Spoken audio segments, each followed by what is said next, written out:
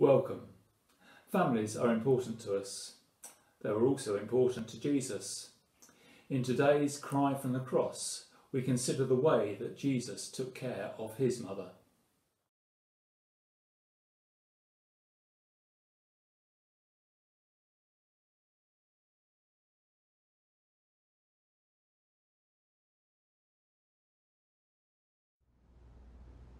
I walked with him through the crowds, hundreds pressing in from all sides.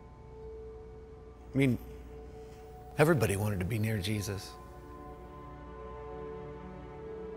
There was no way that he could see them all, but he felt. He felt their hurts, their needs. And so many times he would stop, and right there in the midst of the masses, he'd minister to the individual. We were always trying to rush him. Well, we thought we were protecting him. We just didn't understand. And then, on that day, as he hung there,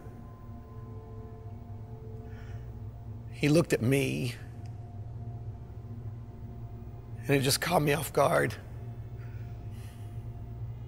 He suffered so much.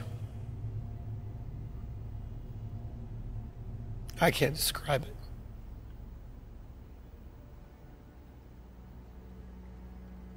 And he looked down at me,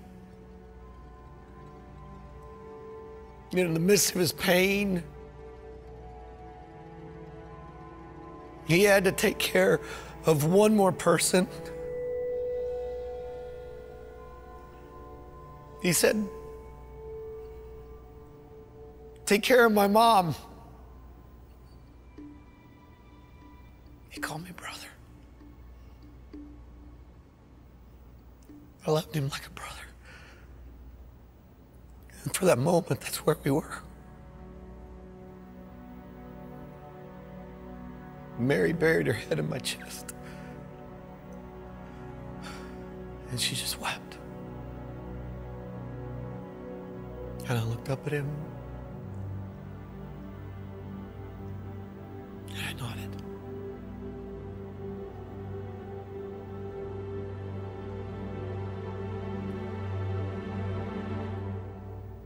A little later, he breathed his last. To open the door so that everyone could be a part of the family.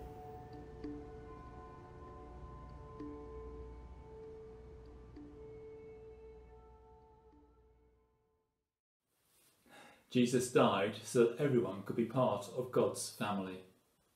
Spend time today in prayer, giving thanks for your family and those close to you.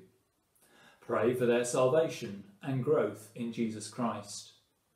Give thanks to your brothers and sisters in Christ, praying God's blessing on them. And pray for our teachers who are caring for the children of frontline staff and vulnerable children.